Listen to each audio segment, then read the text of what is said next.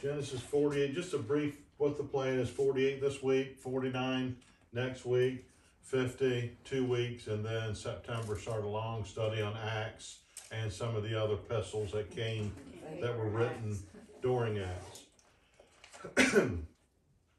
So we focus on Genesis 48, the blessing of Jacob over Joseph's two sons, Manasseh and Ephraim, and we will look at their future role in the tribes of Israel. Okay, Genesis 48.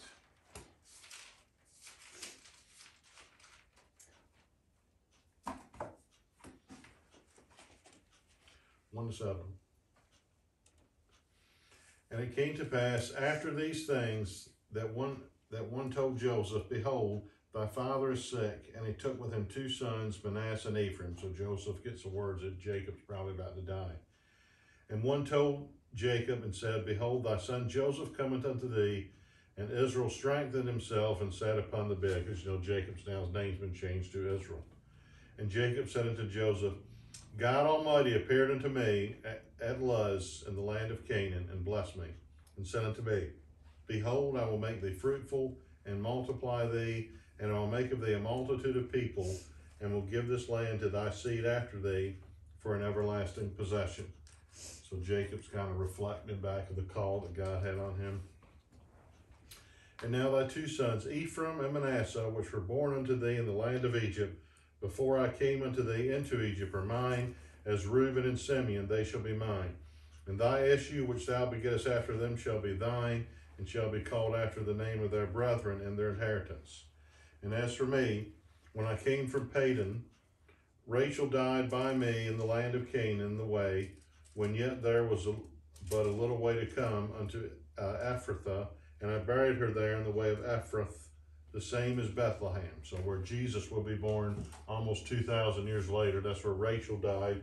And also, if you remember, when Herod slays his children 2 years and under, he quotes the passage from Jeremiah. It says, Rachel weeping for her children. So that's where that's how he kind of makes that connection there. So thousands of years later, that's where Jesus would be.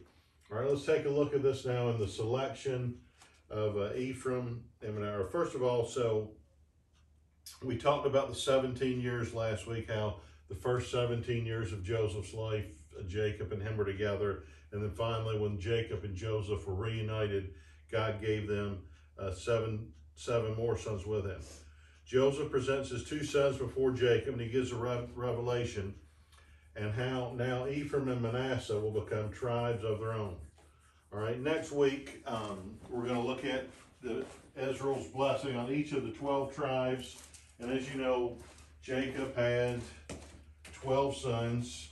We'll just go by first line. We had Reuben, Simeon, Levi, Judah, the first four.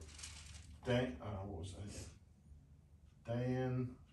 Asher, Naphtali, Gad, Zebulun, Issachar, and then finally Joseph and Benjamin. All right, we've got a couple of people around right for a reason. All right, so these will be the 12 tribes. However, we know Joseph's sons, Ephraim and Manasseh, will become tribes of their own. So these two replace him. That will make 13. But then later we'll find out that Levi will be chosen as a priestly tribe and won't really have a tribe of his own. So the 12, when the 12 tribes are listed after the time of Moses, it won't have Levi and Joseph will not be in the list. Ephraim and Manasseh will be taking this place. But Ephraim and Manasseh, whenever they're listed all throughout the rest of the Old Testament, they're both descendants of Joseph. So Jacob is foreseeing this into the future. Now, we'll get into this. We'll get into Levi next week, but we'll see. The prophecy over Levi at the time is not that good, but he commits an act in Exodus that is commendable, or one of his descendants, and that's why they're chosen later as a priesthood. So just a little tidbit there in the 12 tribes. So the future of the 12 tribes, tough one to say there, will be take Levi and Joseph out, Ephraim, Manasseh added in. You'll see that all throughout the Old Testament. And even later, there's a split of Manasseh and some theorize, I'm thinking myself too, that that's Manasseh's two sons, when one goes to the east of Canaan and one goes to the west when they conquer the promised land, but we're not studying that now. So that's set up. Now next, Jacob or Israel blesses Ephraim and Manasseh. Let's take a look at this blessing. 8 through 16. And Israel beheld Joseph's sons and said, Who are these? And Joseph said unto his father, They are my sons, whom God hath given me in this place. And he said, Bring them, I pray thee, unto me, and I will bless them. Now the eyes of Israel were dim for age, so that he could not see. And he brought them near unto him, and he kissed them and embraced them. And Israel said unto Joseph, I had not thought to see thy face, and lo, God hath shown me also thy seed. And Joseph brought them out from between his knees, and he bowed himself with his face to the earth. And Joseph took them both, Ephraim in his right hand toward Israel's left hand, and Manasseh in his left hand toward Israel's right hand, and brought them near unto him. And Israel stretched out his right hand and laid it upon Ephraim's head, who was the younger, and his left hand upon Manasseh's head, guiding his hands wittingly, for Manasseh was the firstborn. So I guess Joseph had presented him before them, and the tradition is to bless the older one. So I guess Joseph presented Manasseh here, firstborn, and Ephraim here, the secondborn. And Jacob, instead of placing his right hand on Ephraim, or instead of Manasseh, the oldest, he does it on Ephraim, which we'll talk about later in the chapter why he did that. And he blessed Joseph and said, God, before whom my father Abraham and Isaac did walk, the God which fell me all my life long unto this day, the angel which redeemed me from all evil, bless the lads, and let my name be named on them, and the name of my fathers Abraham and Isaac, and let them grow into a multitude in the midst of the earth.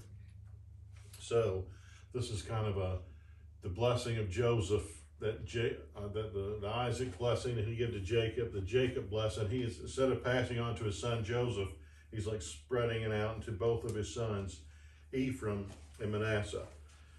And now Jacob, although deceptively, although we haven't covered this, we're all familiar with the story many years ago. Now Israel was placed, as Isaac blessed Jacob, although he, like I said, was deceptively, believe was probably still in the Lord's plan. Now Israel is placing his blessing on Joseph's two sons. In the next chapter, Joseph will bless all 12 of his tribes and give sons and give a prophecy over them. We'll discuss a little bit each about them.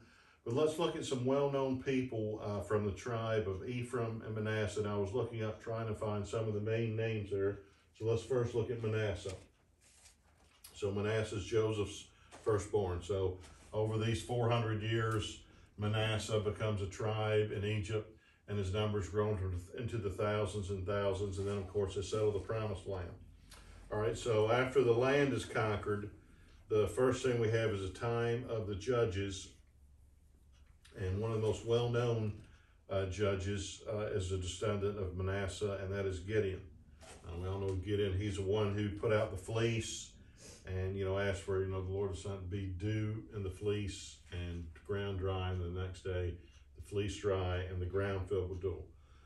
And he was also the one who had the armies reduced down. First those who are afraid go home, then finally those who come down and lap the dog like a water go home.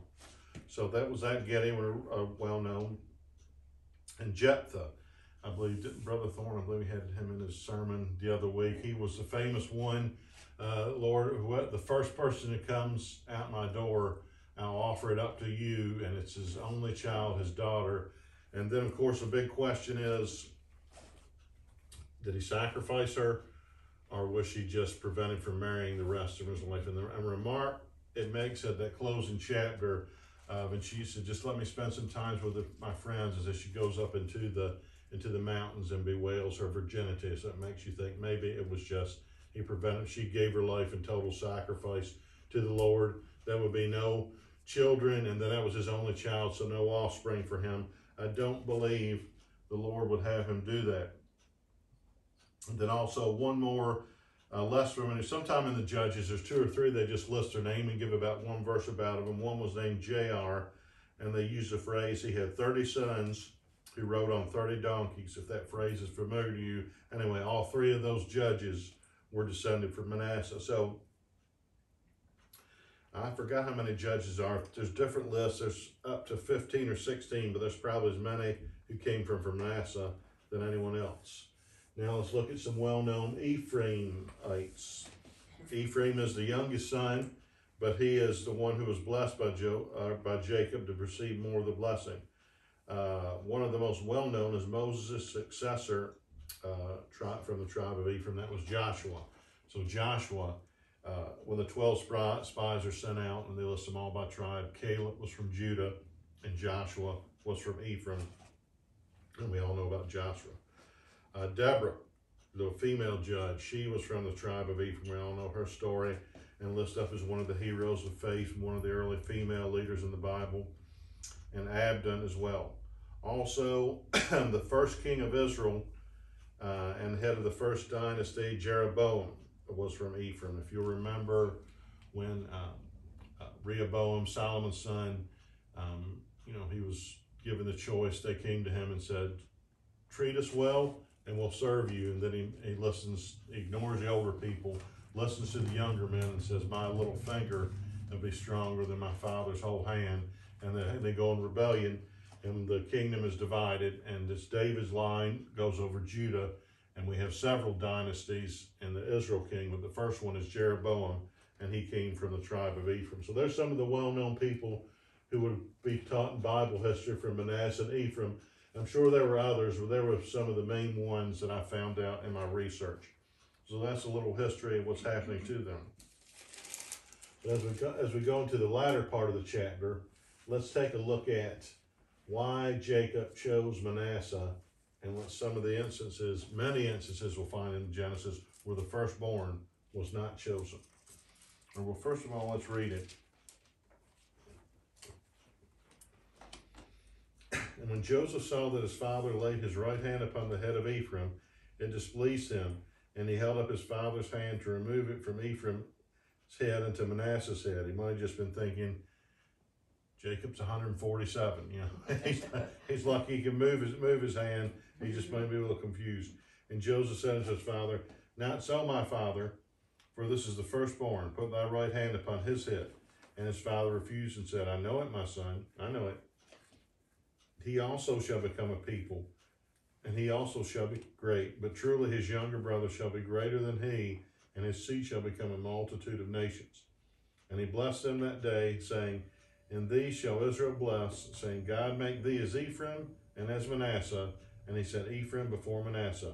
And Israel said unto Joseph, behold, I die, but God shall be with you and bring you again into the land of your fathers. Moreover, I have given to thee one portion above thy brethren, which I took out of the land of the Amorite with my sword and with my bow. So again, Jacob closes out by saying, you will get two portions for Joseph, one Ephraim and one Manasseh. So in a sense, Joseph is getting a double blessing. So the conclusion of this week's lesson, what we're going to do, we're going to take a look at almost an abundance of examples where the firstborn was not chosen. Now, I'm not an expert in here, but all throughout the Bible, we hear always the firstborn male receives a blessing.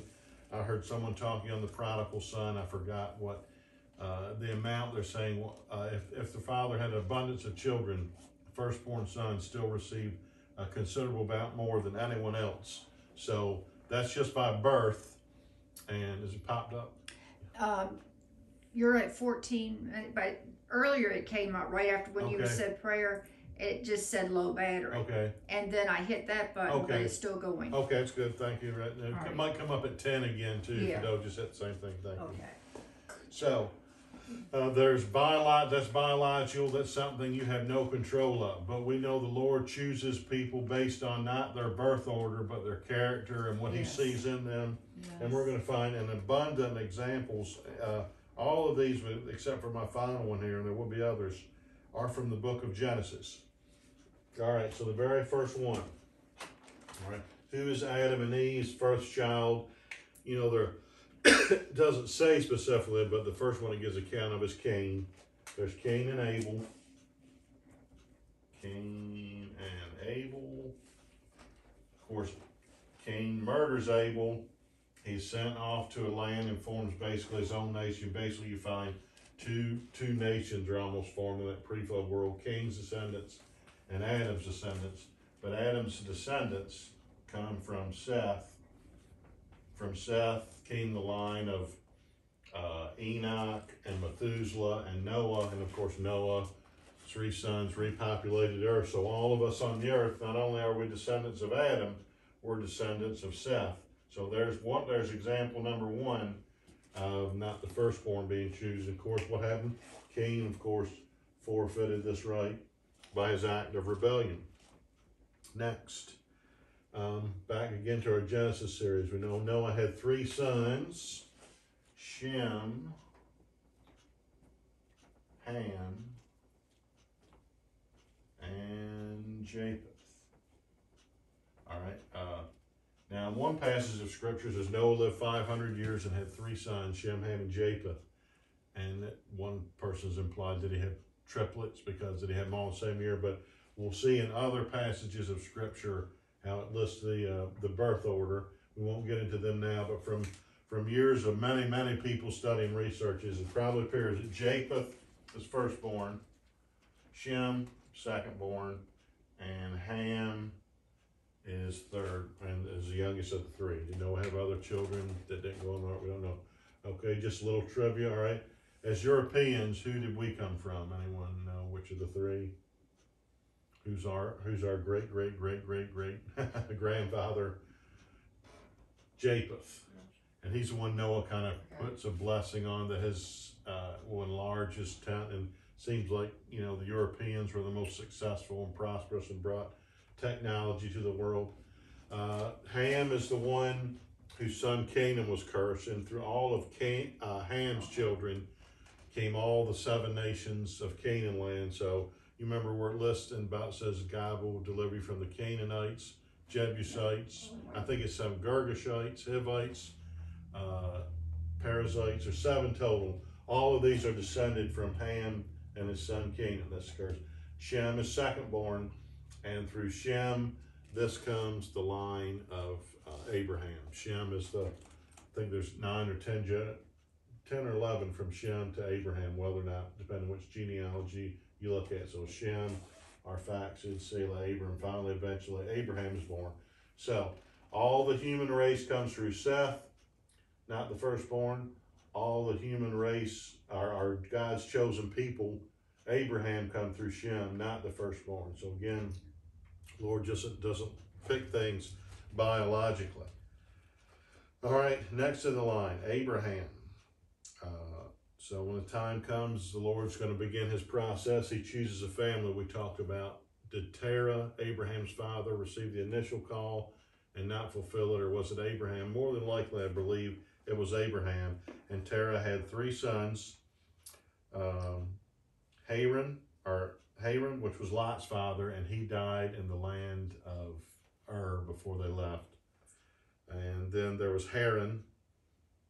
No, I listed Haran. Nahor, I'm sorry, the other one. Nahor was also Terah's father. He named his son after his grandfather, but he was the one who Reuben and Rebekah were descended from. So when Abraham found a bride for Isaac, he sent him off to his uncle's family.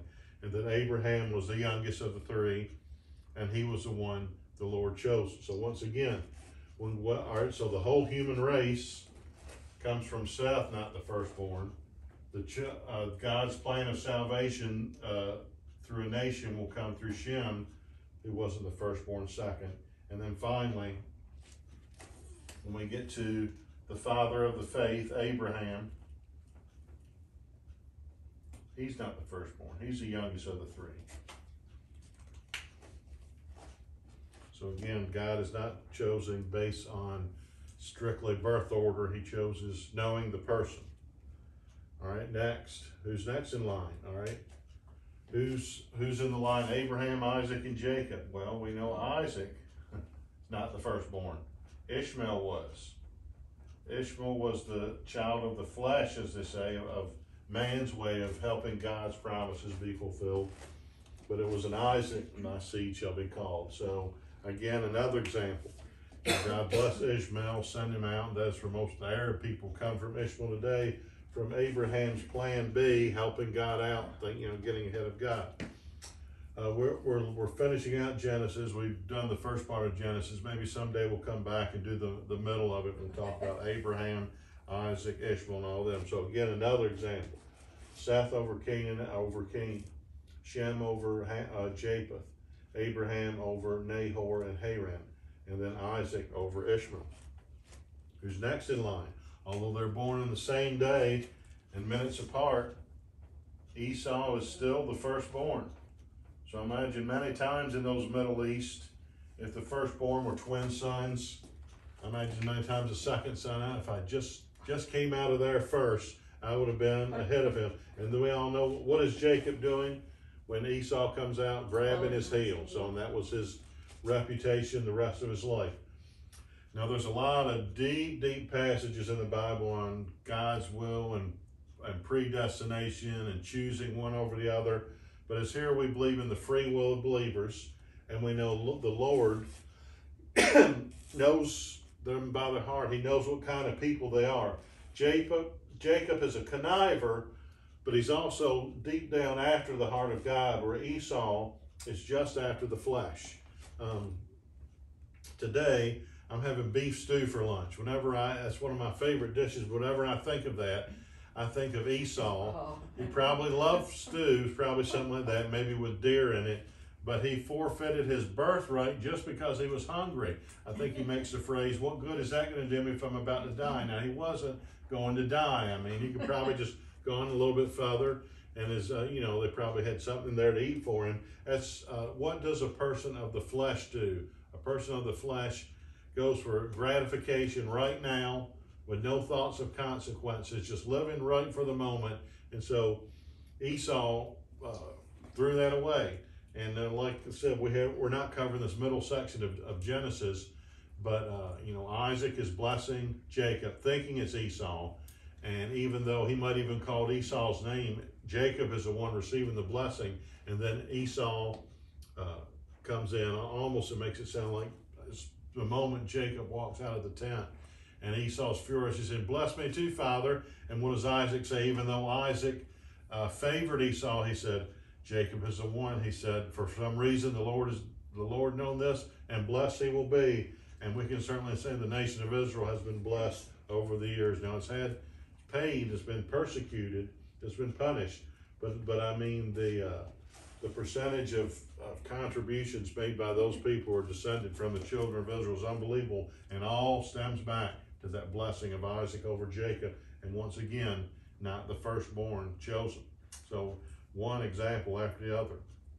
Next, what have we been talking about? All this thing on Joseph. Judah, okay, even Joseph is not selected to be the one. Joseph gets the birthright, even though he's 11th born. Judah's 4th born, but Judah is the one through whom the Messiah will come. So he's 4th born, but Judah is the leader all throughout the Old Testament. His name means praise. When the time for the kingdom to be set up comes through him, and of course the Lord himself is descended from Judah.